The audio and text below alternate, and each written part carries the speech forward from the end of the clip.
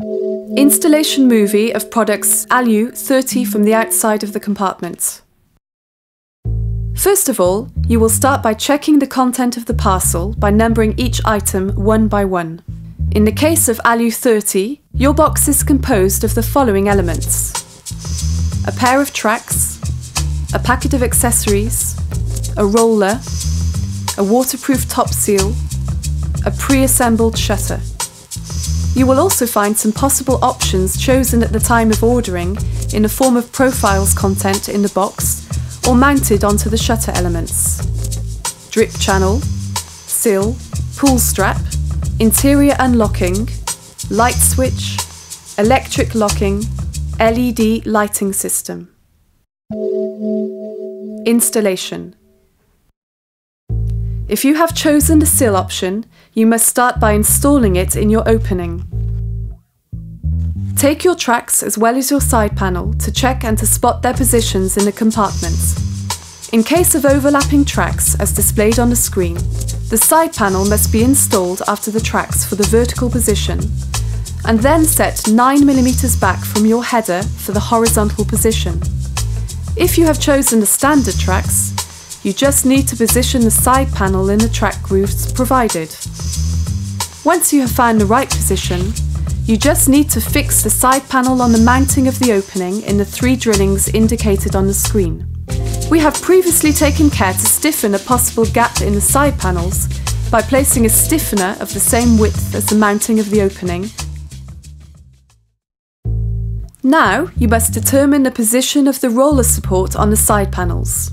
To obtain the vertical position, you must measure the radius of your rolled up shutter and compare it with the available space between the centre of the side panels and the top of the compartment.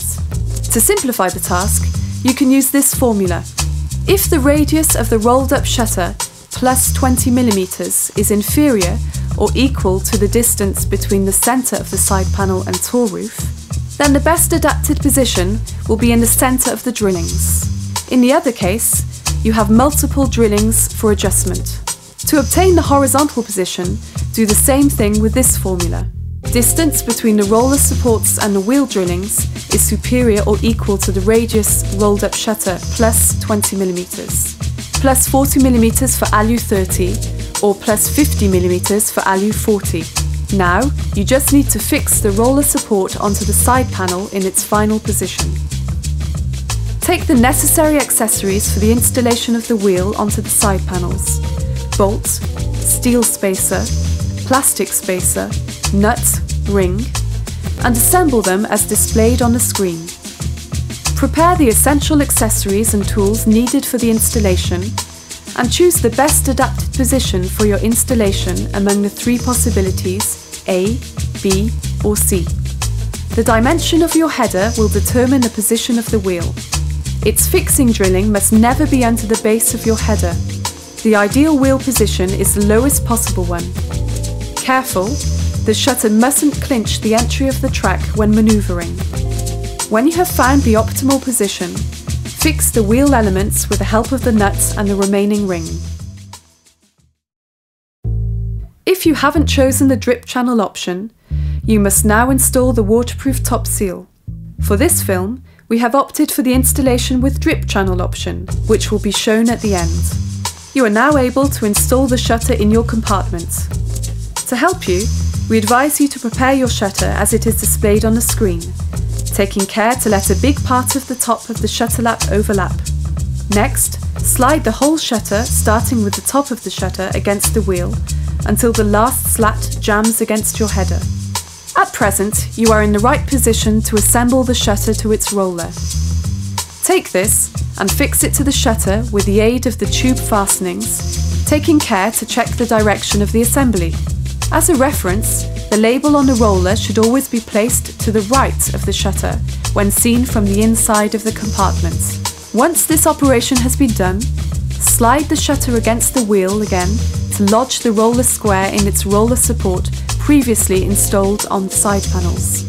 Next, close the roller supports with the corresponding screws. At present, you can put the roller under tension by removing the blocking fork situated at the far end of this. Gently roll up the shutter.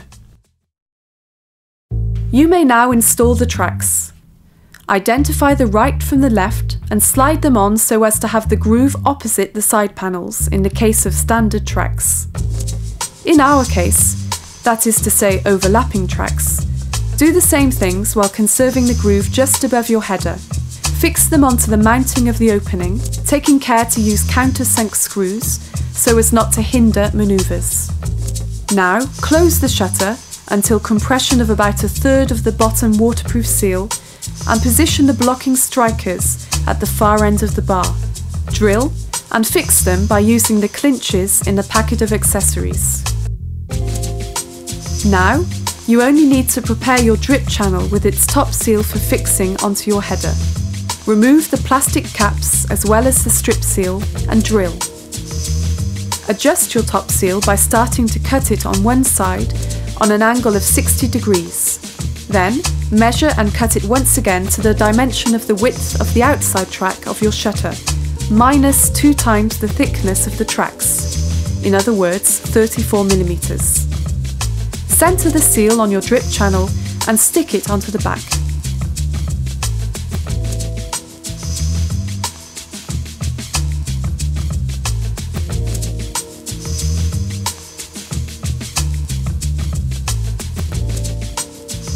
Present the old drip channel top seal, straddling between your header and tracks groove. In this way, your seal will be in an ideal position to scrape the shutter when manoeuvring.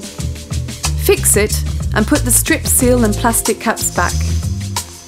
You may now powder a little silicone onto the tracks if necessary. Your shutter is now installed and ready to use.